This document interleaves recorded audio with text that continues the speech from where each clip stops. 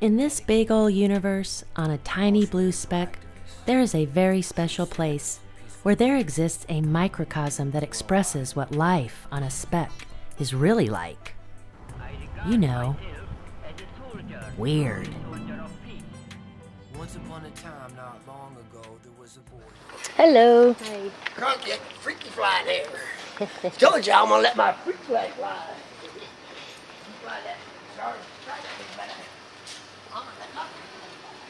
I'm Ruth Ogilvie, and I was born in Quincy, Illinois. My younger daughter was going to university here in Santa Cruz, and I'd come up and visit her and ride her bicycle around, and I said, you know, I saw the littlest house today. I don't know how anybody could ever live in it.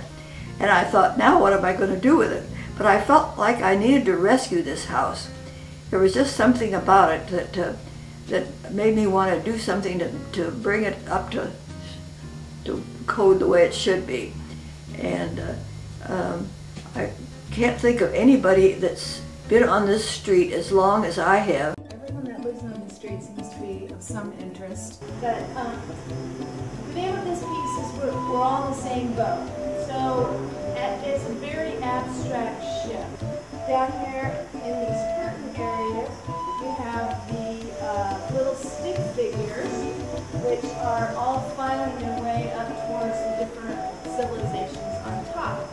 And this piece is all about bridging the seas of intolerance, and that we are all here on this planet together. We need to get along, learn to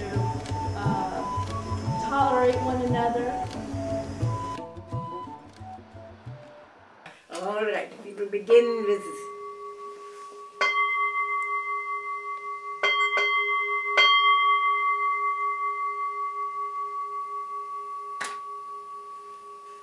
the bell has been a very intimate part of my life because my father had a bell and I loved to go into the library and to ring the bell. And so I have done this all my life.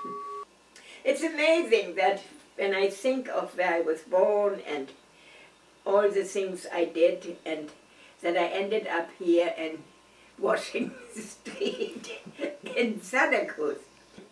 When Hitler came, that was really a shock. So I stayed in Berlin, and it was just terrible because the Russians came in. The Siberian troops were particularly horrible, and I was really raped, if you want to call it that way. I can't say, yes, that's what it was, by 12 Russians. And I was left as if I was going to die. Well, one of the things where it came from was that the British and the French were so stupid, including the Americans, to take everything away from Germany. And if you have that 50 million people, you really have to let them have. So stupid, you can't keep people from working, you know. But you see, to really come to dislike Jews who was never a problem, because I didn't think they were Germans. You see, that's a very difficult thing to teach a people. To say, you know, if they had been black, perhaps that would be easier. But Jews, I mean, that, no idea why Jews should be different, you know. Worldwide. I regard myself. Okay. So what you want to ask me though? You got an interview. I ain't even worried about it. So do you hang out around here? Yeah, sometimes, you know, we stopped hanging around after Robbie got killed though. Ooh, was that a friend of yours? Yeah, he was a Really? little rider. White guy, he was white, so don't get him misconstrued. We all love each other around here. You know what I Yeah. mean? Well, what do you think that was all about? Bullshit. Yeah? Yeah. How can we stop that kind of thing from happening? Tell people to knuckle up and leave that guns and shit at home, because they're cowards, you know what I mean? We got knuckles out here.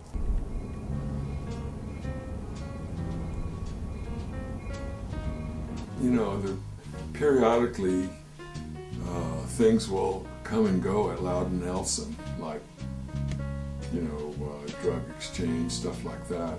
And so the police, over the 27 years I've been here, have, it's kind of like it, you know, it gets one way and then they come in and they clean it out for a while, and for a while it's not like that, then it kind of builds up again. Oh, well, these are desperate times, but I'm not sure if that has much to do with it. You know, it's just where the world's headed that way, man. Morals are going down the tubes.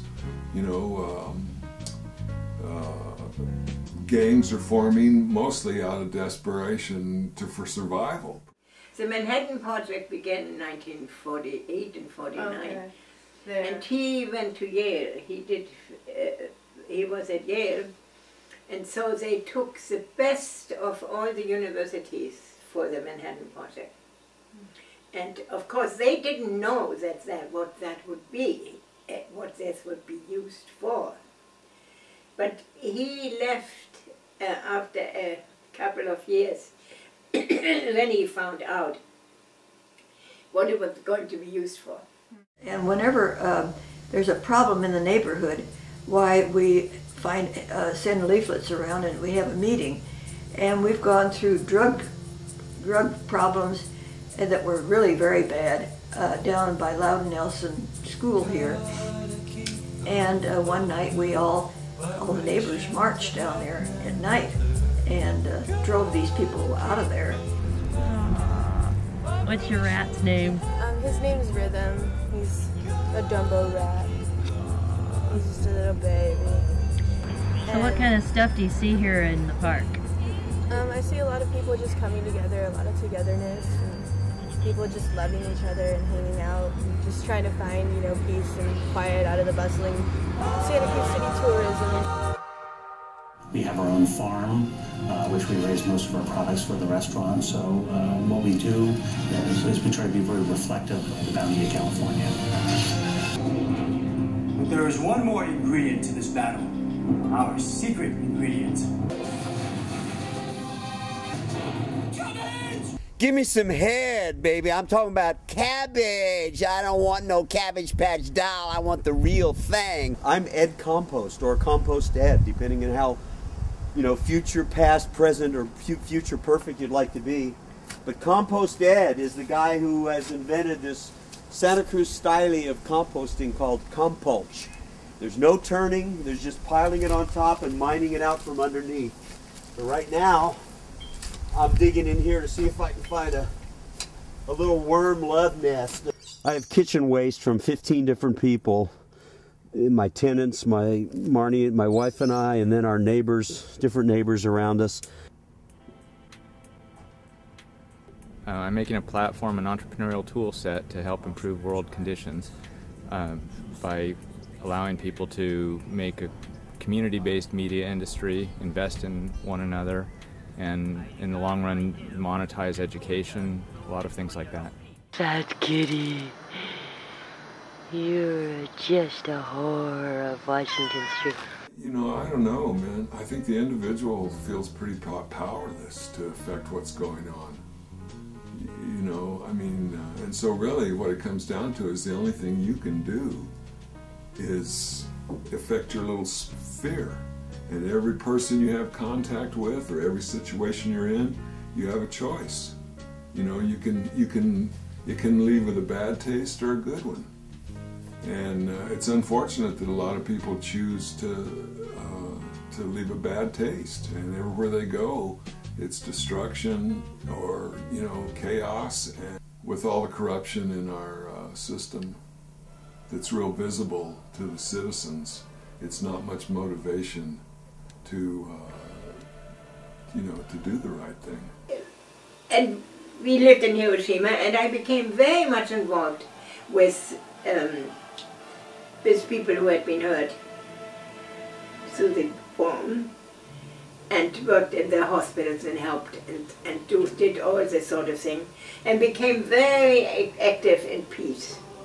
I'd already begun to do a lot of peace work in America, but I had to be very careful. Americans, when they heard my accents, they would just say, go back where you came from, and all of this. So I did things which were not so visible. And then in Japan, I became very involved in the peace movement. And Korea movement too, because there was this absolute hate between Japan and Korea, because they had occupied it and now after the war. I'm terrified with if we don't get this present administration out, I don't know what's going to happen to us, because everything they do is tearing this country apart. So I'm very much deeply moved by what is happening in New Orleans, and I'm appalled at how little was done. Creepier and creepier. There's more thugs around, more stabbings, murders, break-ins, burglaries, crime. We gonna get caught and we tried to do what we thought was best. Ain't gonna give them amphibians no rest. Gonna sing to them, the sun goes down. No need for wait till the moon gets round. I'm in Missouri, the river bottom, edge of a slough, baby. Amphibians, I got 'em. They're singing along like a little blue. I can't explain it, can you? I like Santa Cruz. I've never lived anywhere where I've met so many interesting people. My Buddhism I practiced all. I never was without. Every morning I would ring the bell, and in the evening, you know, this was just, the bell was the center, and I would sit every day about an hour, at least.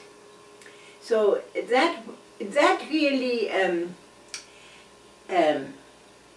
gave me this peace of mind, and my inner peace, you know. And for me, each moment of time was really each moment of time was of equal value. Each moment of time was of equal value. Each moment of time was of equal value.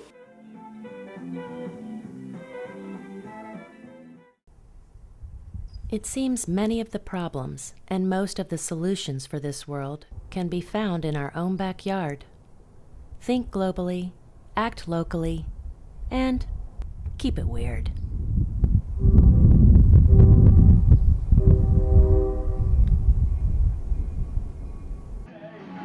I'm glad to see you. Remind me of Walt Disney in a way. I'm acting like a human.